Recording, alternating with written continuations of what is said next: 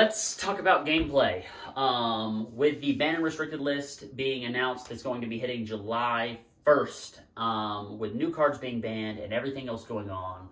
Also with Uprising, it's really starting to show what LS is trying to do, and that is equal gameplay across all of the heroes. Basically a better game, a little bit more of a prolonged game, and not these 1-2 turn, 3-turn games that people have been going for. Personally, I never felt that was where LSS was going and what people were trying to push the game to do, because people just want to slaughter people in tournaments and not play the game, but play the game. I've never liked that mindset in the game. I want to sit down and I want to play the game. My best games that I've had are the ones where I have 8 cards left, 4 cards left, and we're down to the wire with barely any health. Those are the games that I remember, and those are the games that I live for to play.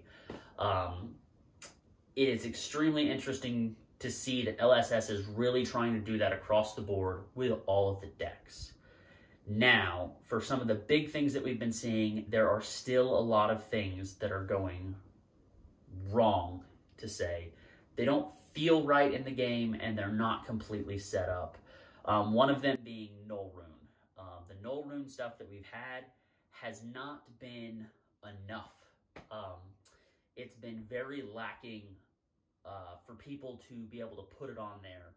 And we don't have a sync below or a sync Null Rune where we can put one piece of equipment on and sync multiple things into it for one turn.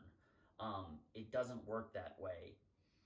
And we do need a couple of those that are rares or even majestic Null Runes that are syncable, that we can, dump resources into to block 1 up to 4 for each resource dumped into it.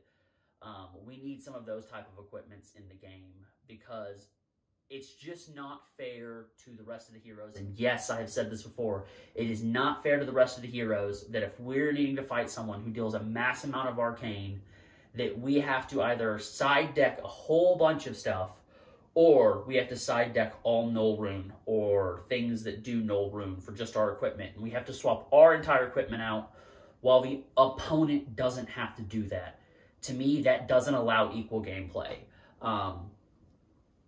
If I have to swap my stuff out for Null Rune in fear of what you can do, you should have to be swapping your equipment out for in fear of what I do. It should be an equal exchange, where I'm having to swap out going, crap, his deck can potentially do this, and you're going, crap, his deck can potentially do this. That would make a more fair gameplay, and that's what I want to see across the board. I'm really excited to see what LSS has to come in the future. There are still problems that we see right here and right now. And that's really what I wanted to get to today on gameplay across the board, with Uprising finally being in people's hands and the ban and restricted list. It really feels that they are trying to make the games last longer and be more fun. And that's what I'm here for, and that's what I'm all about. All right, guys, I'll see you next time. Till then, be safe.